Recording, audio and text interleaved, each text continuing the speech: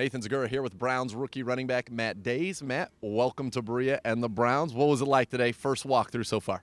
I mean, it was awesome just being out here and just smelling the fresh air of Cleveland. I mean, it's awesome, and I'm thankful for the opportunity to be here right now.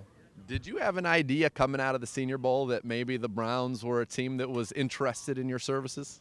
I mean, I had an idea because I thought I'd perform really well at the Senior Bowl, so I thought I had a chance of being drafted by them. So, what are you looking forward to accomplishing in your first practice this afternoon?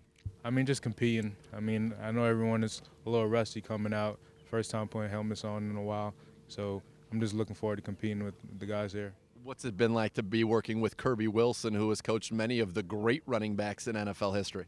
I mean, it's awesome. I mean, he's a laid-back guy. He's kind of like me, and he gives me a ton of information, and it's fun talking to him.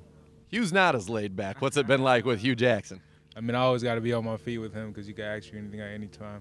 So I'm always on my feet with him, and he's a great coach.